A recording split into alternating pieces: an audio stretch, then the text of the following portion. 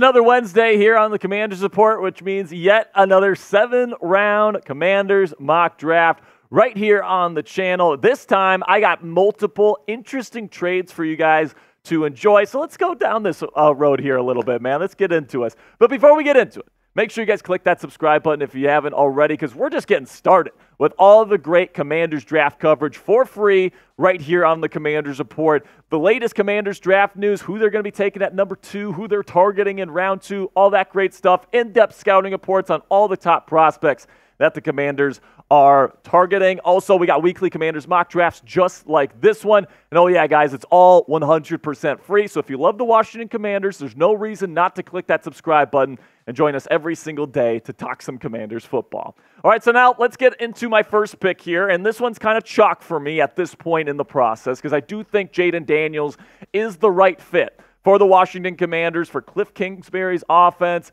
to be ready to go right away. I don't want Marcus Mariota starting games for this team heading into the 2024 season. So I really think that Jayden Daniels is the right fit for this team at number 2. So we won't spend too much time on this. If you want to know my thoughts on Jayden Daniels, we actually put a video out yesterday where I went over my scouting report on Jayden Daniels. So I will put the link to that one in the comments and description of today's video. It'll also be right above me if you want to check it out. So now, let's make things interesting here with my first trade of this Commanders mock draft, where we're going to be trading back up into the first round here, pick number 16 to be precise here. And we're going to give up both of the Commanders' second-round draft picks, number 36 and number 40, to the Seattle Seahawks to move up to number 16 to take the next left tackle of the Washington Commanders to protect Jayden Daniels for the next decade. And that's going to be Troy Fautanu out of Washington. Absolutely fantastic player, man. Now, I mean, this guy gets dinged a little bit because he's not the biggest guy in the world and all these different things, but I think when you watch his film, he's super intelligent. He's extremely, extremely technically refined, and I think he's ready to go day one. And when it comes to the Washington Commanders, I don't think that you can just wait around until round 2 to get your future left tackle, especially someone that you love at the position. This is something that you got to go out and get. You have to be aggressive because right now when you look at the offensive line situation, I mean, you're paying Andrew Wiley a lot of money this year, so you probably want to at least try him out at right tackle again. Maybe you move him over to left guard if you can get another tackle in this draft. But Cornelius Lucas, as much as I like him as a swing tackle, I think he's really good in that role. He's not a starting left tackle in this league, and especially if you're going to be bringing in a brand new franchise quarterback, I think if you have the draft capital and the ammo to trade up for a guy like Troy Fautanu, you absolutely do it. You look at my scouting report on Fautanu here, the pass protection is absolutely stellar. Hand placement is perfect. The balance is what you look for.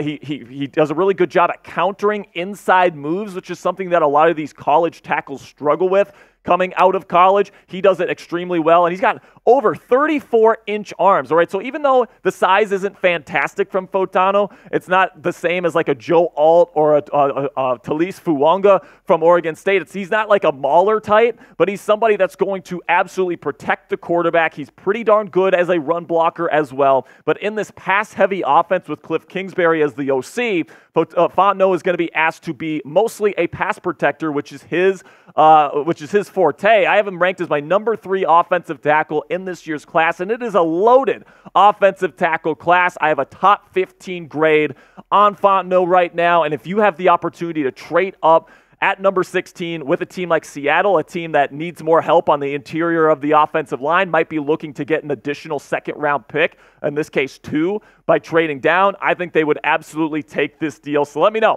what you guys think down there in the comments section. Would you accept this trade if you were GM Adam Peters? Type A if you would accept it and move up to inside the top 20 once again, but give up both of your second-round picks, or type D for decline if you'd rather keep those 2 top picks at the top of round 2. So now why not, man? Let's do another trade up because right now I'm sitting here and we don't have any second-round picks, but we have 3 third-round picks, and I'm going to use 2 of those third-round picks to trade back in to round 2 to take a number 1 edge rusher for the future here. Here is the trade details. Okay, we're going to trade with the New York Giants. All right, before you say it's an in-division trade, Giants wouldn't do this on draft day. in-division teams trade all the time, all right? It's not that big of a deal. It's not like they're sending like a star player to the Commanders, all right? So I think the in-division trade could actually happen. You give them your first 2 third-round picks this year, number 67 and number 78, and you move up to number 47 overall in the second round. The Giants are a team with a lot of team needs right now, and they might be looking to add another pick here on day 2. This way, everybody wins. Okay, so now, in round 2, pick number 47, I'm going to have the Commanders take Chop Robinson, edge rusher out of Penn State. Now, is it possible that Chop is taken long before this pick? Absolutely. But is there also a chance that he falls down the board a little bit because of how bad he is as a run defender right now? I think absolutely there's a chance that he is here. And if it's not Chop Robinson, then you can get a guy like Jonah Ellis or somebody like a Darius Robinson if he's still here. There's going to be a good edge rusher available at number 47. In this mock, though, I'm going to say Chop Robinson falls because, let's face it, man, he is not a good run defender at this point in his career journey. He's just not. He's not very good at run diagnostics. He's not very good at knowing which gap he needs to fill. He's a decent tackler in open space, but right now the play strength is something that needs to be improved, all right? He's not somebody that's going to win with a ton of power in his game, and as a run defender, he gets blown off the spot extremely easily. So he's going to be coming into this situation here with Washington and Dan Quinn and Joe Witt Jr., and he reminds me a little bit. I mean, it's not exactly one for one, but with these Penn State linebackers, man, and these edge rushers, look at Micah Parsons, because even though Parsons is way bigger in terms of power than Robinson, I think that these guys were both pretty darn raw coming out of college, but they are both extremely good athletes. Robinson is a special athlete in terms of his get-off, in terms of his speed, in terms of his bend around the edge, and I think right away he provides value for the Washington Commanders, at least as a rotational edge rusher with the upside to be a dominant number 1 edge rusher in this league someday, which is something this team desperately needs at that position. All right, now, coming up, we're going to be getting into rounds 3 through 7 of this week's 7-round Commanders mock draft. But before I get into that, no matter who the Commanders end up taking in the draft this year, they're going to be wearing this hat right here. This is the official 2024 Commanders draft hat. It's a very historic year for the Washington Commanders. New GM, new head coach. You're going to be getting a brand new franchise quarterback. This is going to be a historic year for this football team. So if you want to kind of have a piece of that, if you want to have a piece of that history, a part of you and part of your wardrobe forever, you can go chatsports.com/24DH right now and get yourself an officially licensed Commanders draft hat for the 2024 NFL Draft. I'm going to put the link to this in the comments and description today, so make sure you go check it out right now, chatsports.com/24DH to get an official Commanders draft hat in your closet today. Here in round 3, okay, it's our only round 3 pick after trading up back into round 2. I'm going to take Jarvis Brownlee Jr., a corner out of Louisville. Had a really good Senior Bowl week. Now, the top-end speed isn't elite. He ran in the 4.5s, okay, but he's got super long arms, and he's very physical. And that's something that I think Dan Quinn and Joe Witt Jr. really look for in their respective DBs. Now, you have Emmanuel Forbes right now, who you're hoping develops into that true number 1 corner moving forward, but adding another physical, aggressive style cornerback to this room heading into camp, I think is something that this team definitely needs to do, because I'm not sure Benjamin St-Juste is ever going to really kick it into that next gear. Michael Davis is fine, but I'm not sure if he's going to be a long-term starter. Jarvis Brownlee here in round 3, I think, is somebody that could become that kind of guy, because even though he's not the fastest guy in the world, I think he's got really good quick twitch ability. He sticks with guys in man coverage, which is what he'd be doing here in Washington. He's got long arms, and he matches that with a great mentality to be physical throughout the route and in the run game as well. Really like Jarvis Brownlee Jr.'s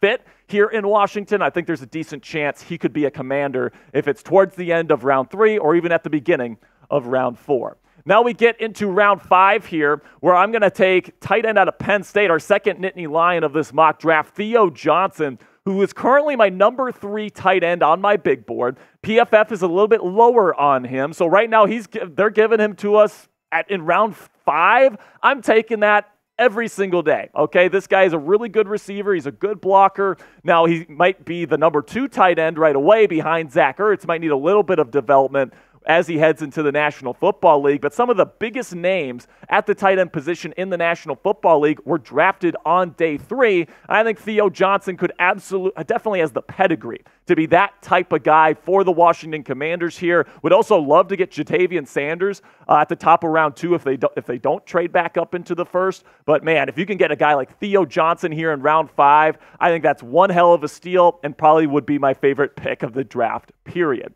Then we get also here in round 6, actually I think this is round 5, 152, Zach Zinter, offensive guard out of Michigan.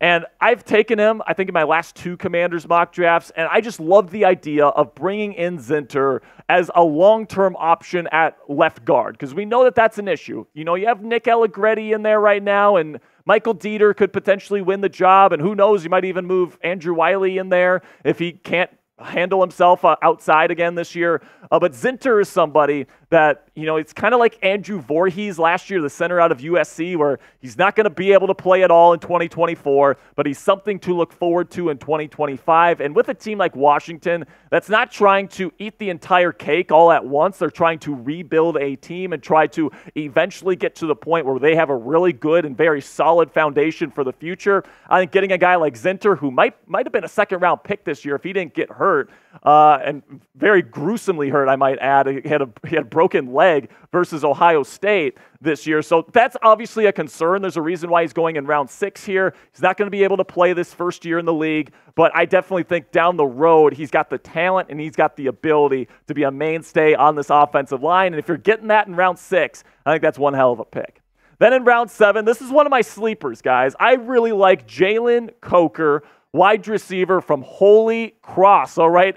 I don't know how I got my hands on Holy Cross film, but I did this year, and I was going through all of like the lower-ranked wide receivers, and one after another, it's like this guy stinks, this guy's not getting drafted. Then all of a sudden, I come across Jalen Coker, who is 6'3", runs a really good 40 time, super explosive athlete, and he's actually pretty darn good as a route runner. And if you can get this guy in round 7, and that's where he's projected to go right now, he would provide some much-needed size to the Washington Commanders wide receiver core right now. Right now, Terry McLaurin, who's 6 foot, is your biggest starting wide receiver. Jalen Coker can come in right away. I think he can compete for a starting job, especially because Cliff Kingsbury likes to have 4 starting receivers on the field at one time. This guy would be your 6'3", bigger guy that I think could be a really, really good perimeter ball threat for this football team moving forward. You look at his relative athletic score this year, man.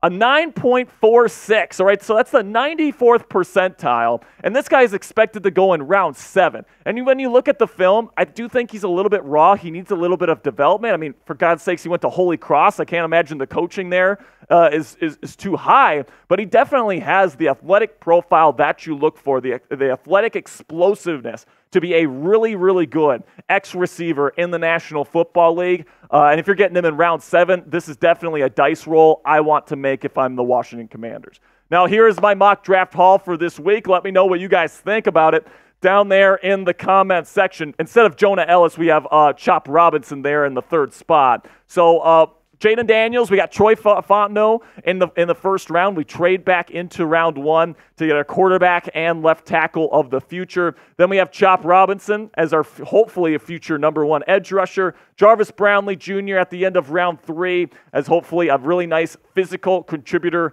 in the secondary. Theo Johnson as a number 1 tight end option for the future. Zach Zinter, somebody that won't be able to play this year but could be a real big impact player on the interior of the offensive line starting in 2025. And then Jalen Coker, one of my sleeper wide receivers this year that I think would be a steal in round 7. So grade this mock for me down there in the comments section, A, B, C, D, or F. Let me know what you're feeling down there in the comments section. And that'll be it for today's show, guys. I really do appreciate all of your support. Make sure you click that subscribe button right now because we got even more Commanders draft content coming your way just about every single day right here on the Commanders Report. So to never miss any of our videos, click that subscribe button right now.